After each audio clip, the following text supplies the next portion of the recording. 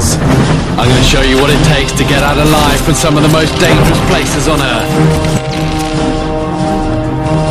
I've got to make it through a week of challenges in the sort of places you wouldn't last a day without the right survival skills.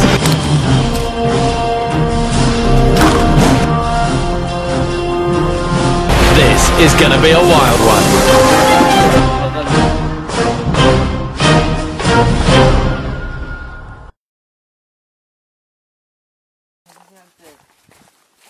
My mission is simple. Use all my skills to get out alive in under 5 days.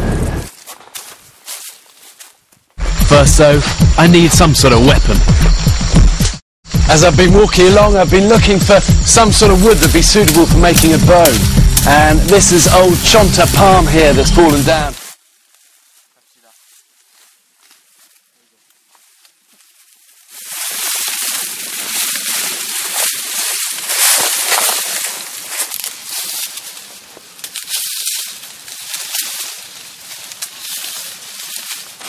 And my plan is simple, to get my bearings and look for a river. There's an old rule that's a good one when you're lost in the wild. Find a stream or a river, then hunt for a track, because that will lead you to a road and safety.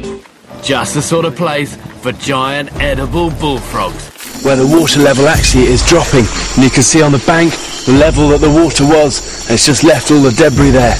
But this means that fish get trapped in just these sort of pools, and it's shallow, and this is going to be my best chance of actually catching something. And there are quite a few in here. I reckon if I just spend a few minutes and are patient, I will get something. Tell you what, they're quick, these fish.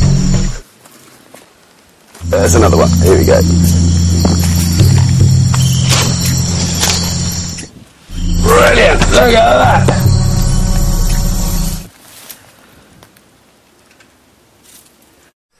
And these guys, they're edible.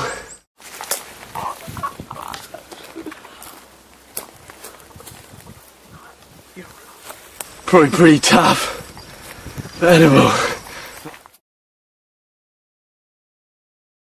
And that's dinner.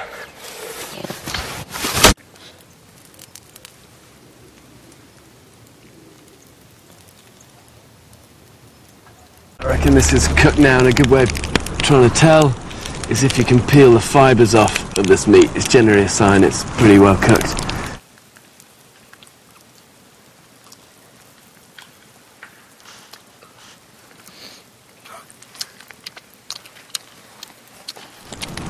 They also normally taste quite like chicken.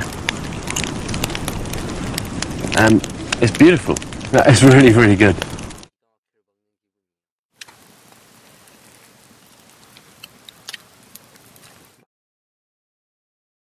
My favourite.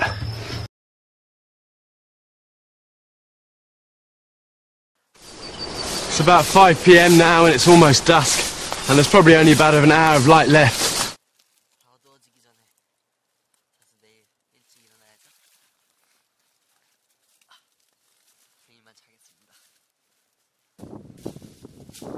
Oh man, a road.